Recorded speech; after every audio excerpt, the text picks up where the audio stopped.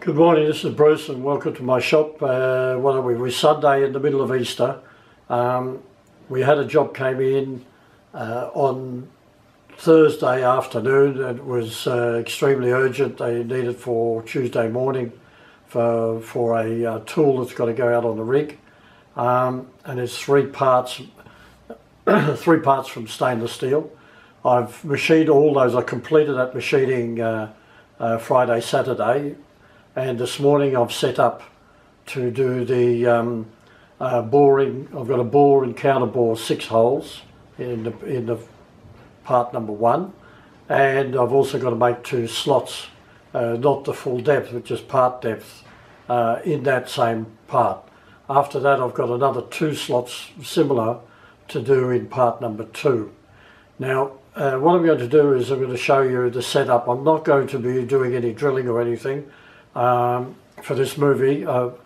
Always time is my problem with these movies because they take so long excuse me, to upload. So what I'm going to do is I'm going to show you some of the little things that I've done and how I go about doing a job like this. So I'll just swing around, we'll swing the camera around and we'll take her down a bit.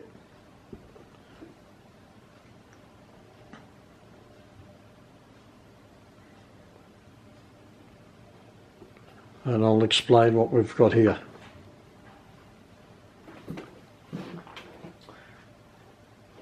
So what we've done, we've set up a couple of parallels and a V-block, and to support this side. The other side's fine in the dividing head.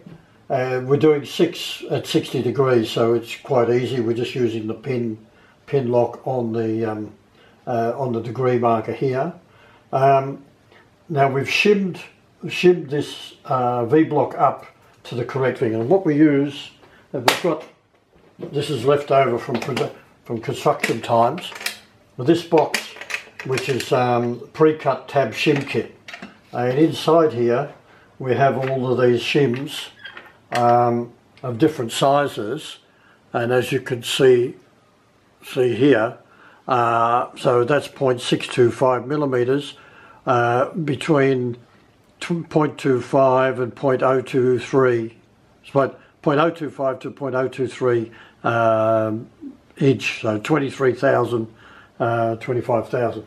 And we've got all sorts right up to these larger ones that are 3 millimeter, so it stacks all the way down. They come all the way down to the finest one I've got is 1/1000th of an inch, or 0.025 millimeter.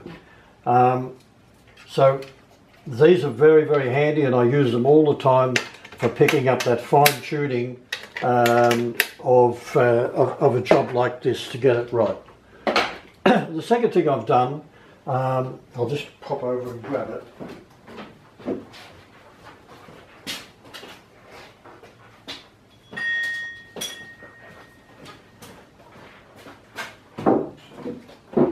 The second thing I've done is for the pilot holes, and that we didn't need it, but we need to lock this side down for all our drilling and counterboring.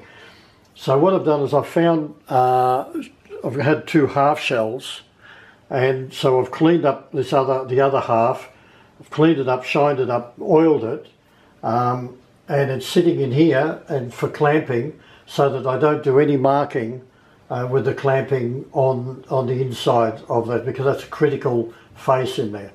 Well, most of this is critical anyway, but that's a critical face. So that's another way of doing it. Sometimes you can use plastic or poly or brass or whatever, but it's always good to protect your part with something intermediate. So that's how I'm going about it now. I'm drilling the holes. I've done the pilots. I'm going through drilling all the holes as I rotate, 60 degree each time. Of course, we back this off, and because I've got it that nice and shiny and oiled, this doesn't even slip. So when I turn it, in fact, I'll do just the one just to show.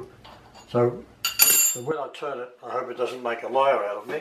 Release off and take that round now to the 300 to the 300 degrees. Then it's all in place, nothing's moved, and all I've got to do is tension it up again and I'm ready for the next drilling. So that's it for this part, and we'll continue on, we'll show some more as we go on. Thank you for watching.